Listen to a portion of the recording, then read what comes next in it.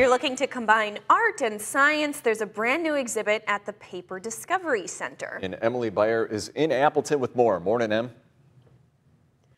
Good morning, Brooke and Fish. Hello, everyone. We've been having, I would say, too much fun here. It's been really cool to be able to look around at some of this different art here, but with your sunglasses on and getting to experience it, and all of it has just been so fun. So I'm joined by Stacy Parrish. You are actually one of the fun people that have gotten to put together some of this art, and we're gonna have to hit the lights right away because I want to talk about your art over here. Yeah. Tell me about Van Glow over here. Van Glow, yeah.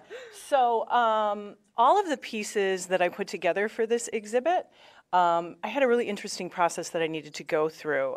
Right. I'm an art educator here, but I also, I'm an artist by trade. So I needed to start with a completely black canvas, which is completely different. Ordinarily, you start with a white canvas. I needed to put down a layer of white paint, and then we built up the color from there. And the glasses that you have on, they actually break up the spectrum so that some colors pop and some colors recede. So I had to keep that in mind as I was coloring. We also had volunteers come in, so I painted a lot of the canvases with white paint, and then they put the colors on top. So we had this really cool painting party too. We had kids from the Renaissance. There you go. Yeah, party!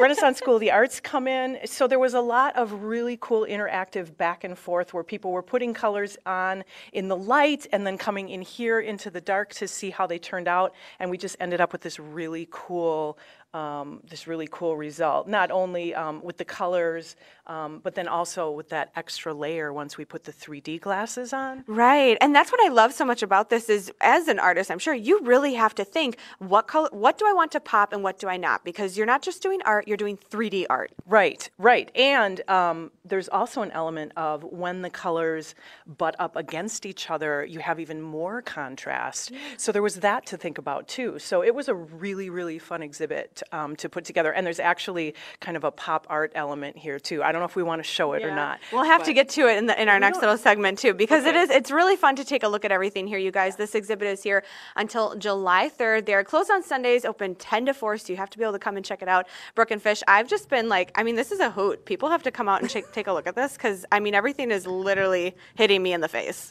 Pretty cool. All right, thank you so much, Emily. Kind of groovy in there. Yeah. Yeah, kind of groovy. Looks pretty neat.